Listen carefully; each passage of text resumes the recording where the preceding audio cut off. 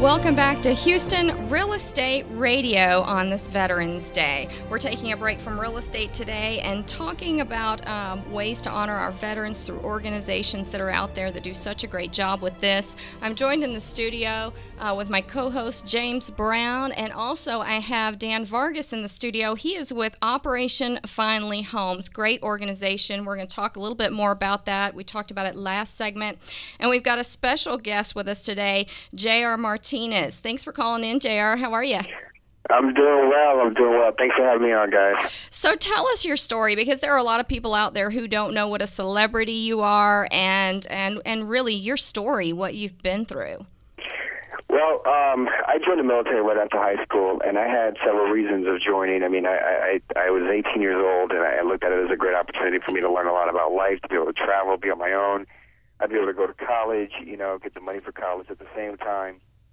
When I graduated from high school, it was in May of 2002, so a few months after 9/11 happened, and I just felt there was a great opportunity for me to give back to a country that had given so much to me and my family. And so I joined in September 2002 as an infantryman, did basic till December of 2002. January of 2003, I reported to my unit, which was 101st out of Fort Campbell, Kentucky, and March of 2003, not even 2 months later, I found myself on a plane heading over to the Middle East, and it was real. I was 19 years old, and this was no longer this wasn't a movie that I was sitting at home watching. This wasn't a video game that I was playing. This wasn't me sitting down listening to someone that's been there and done that. This is actually my journey, my story, my reality. And then on the 5th of April of 2003, I was driving a Humvee with 3 other guys in the vehicle with me, and my front left tire went over a roadside bomb. The explosion, I was trapped inside the vehicle. By the time I was pulled out, I sustained burns to over 34% of my body. Had inhalation damage, had fractures throughout my body, and was evacuated, put into a medical-induced coma, and from there was brought to San Antonio, Texas, where I got to Brooklyn Medical Center 4 days after I was injured, and 3 weeks after I was injured, I came out of my coma and, saw a bunch of strangers standing in my room wearing green scrubs. It was all the doctors and nurses, and, and that next morning after I came out of my coma, my doctor came into my room, and he pretty much broke it down for me. He says, this is going to be the plan. He says, at 7 o'clock in the morning, your nurse is going to come into your room and feed you. After that, your nurse will come into your room and put you on the shower bed and then take you to the shower and bathe you. But then he kept going on, and I blocked him out because I'm thinking to myself, I'm 19 years old, and I'm going to have somebody feed me. I'm 19 years old, I'm going to have somebody bathe me. I'm 19 years old, and I thought to myself, this might not be so bad after all, because I was 19 years old, and when I heard of nurses and I saw them on TV, I mean, pretty beautiful girls, just saying.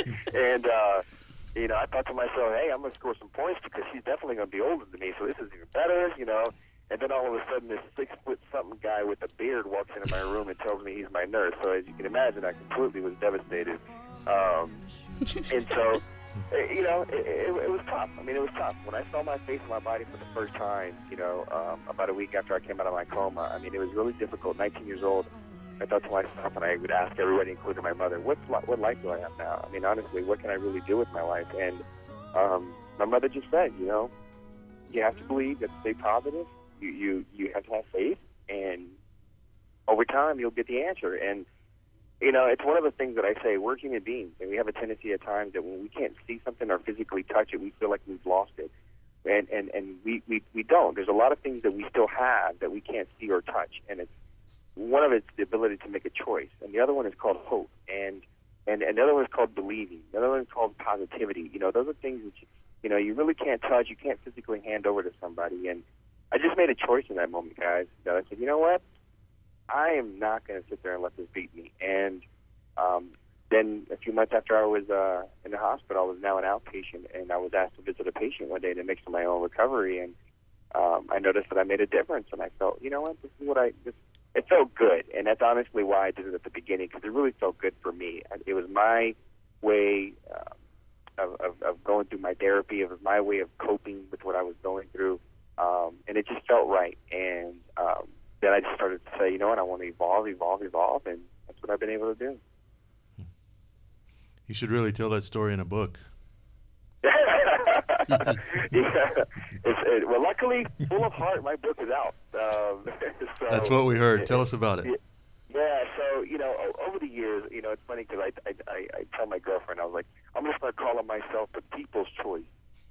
Because everything that I've done in my career has been because of people encouraging me. My friends are just people in general encouraging me to try something. It's really never been because I've been like, oh, I want to do that. And so people over the years have said, hey, we want you to write a book. We want to know more about your story. And, I've been blessed and had the opportunity to be able to write a book. And today, actually, it's been out for a couple of weeks now, and it's called Full of Heart, My Story of Survival, Strength, and Spirit. And it's just it shows everything in there. I mean, it's not just about Iraq and about my recovery, but it's about the things I went through as a child. The things that I went through leading up to that explosion in Iraq that built the strength, built my core, and allowed me to be able to have the confidence and the belief that I can overcome anything. And I just want people to understand that, changes happen in life, whether we choose them to or whether it's just life. It's unpredictable, and that's what happens with these service members. They're trying to do the right thing, and change happens in their life, unexpectedly. And we have to remind ourselves as individuals, and we have to remind our service members and their families that at the end of the day, we're there for them, and we're going to help them do two things that a lot of people sometimes don't ever figure out how to do: adapt and overcome.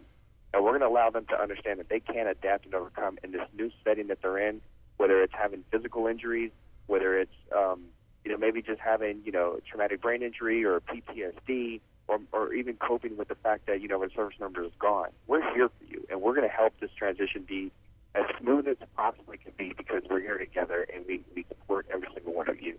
And I think that's a pretty special thing. I do too.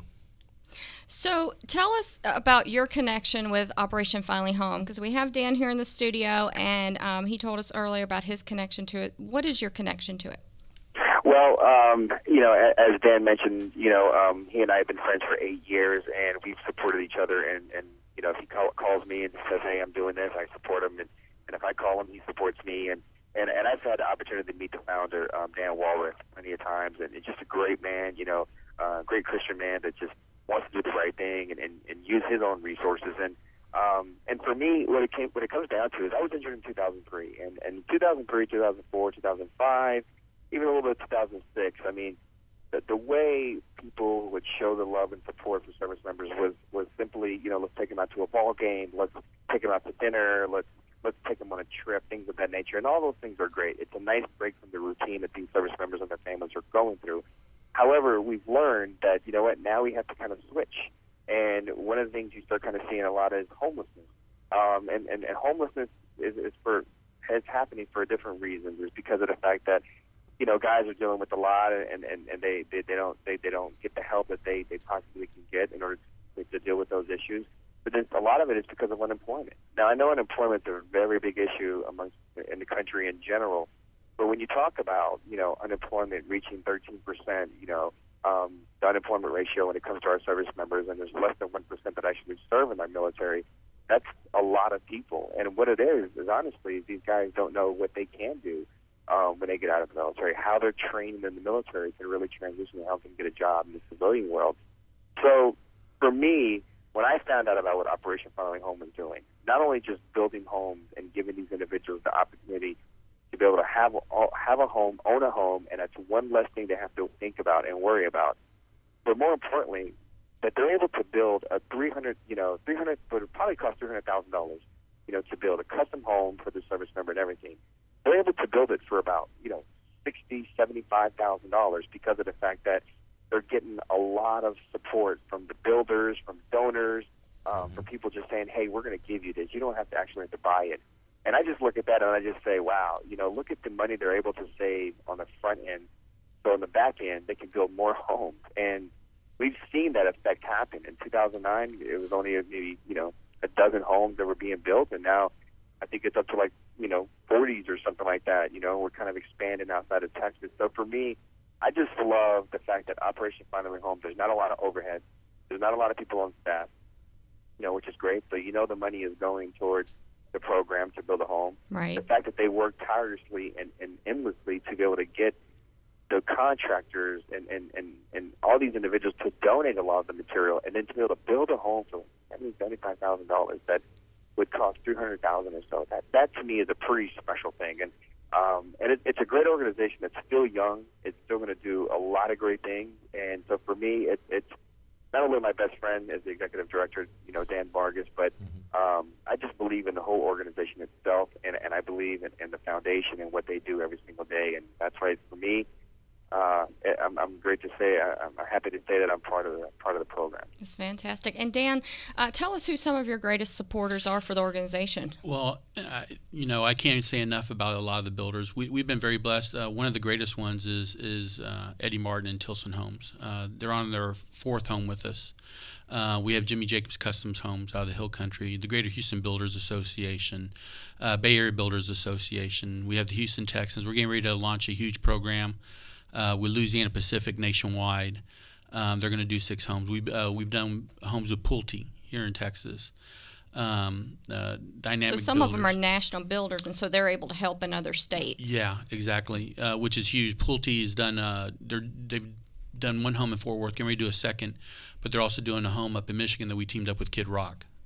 Up there with him. He wanted to bring the home program to his. He says, I want to help my neighbor. So if you can do a home in Michigan, I'll do it with you, and we did.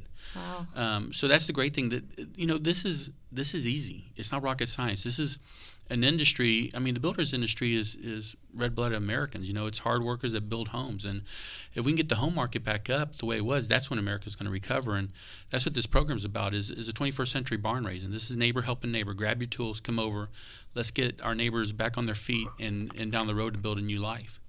Well, tell us, if there are people out there who want to donate to the organization or just want to learn more about it, how can they reach you? Our website is operationfinallyhome.org. You can go on there. All of our information is on there. We have a major program that kicked off today with Kickbrooks that we're doing nationwide in Louisiana Pacific, and we have a text-to-give number.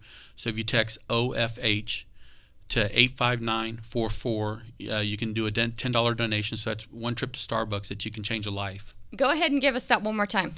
OFH to 85944. So they text that number, put in OFH, and it automatically... Right on your phone bill. Wow. On your cell phone bill. That's easy. Yeah, Everybody out there can do that right now. Yeah. Make a difference. And that's what this is. This is a community partnership. When we come in the community, it's not just building a home. We need.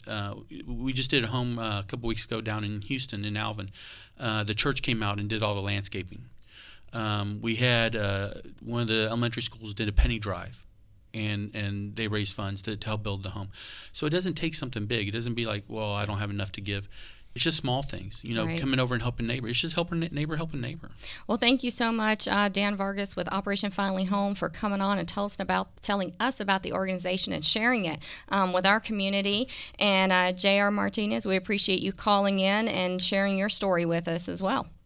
Well, no, thank you guys for the opportunity to be able to, give us an outlet. So thanks to you guys, thanks to your producers, thanks to all your staff, and to everyone listening. I just ask you to ask yourself this one question: have you done enough?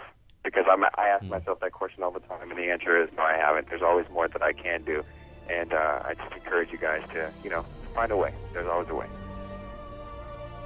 If you're just joining us and you missed most of the show, you can watch the videos at HoustonRealEstateRadio.com, and we're also now on iTunes, and you can find us on Facebook. I'm Shannon Register. I'm James Brown. And we thank you for joining us this very special Veterans Day.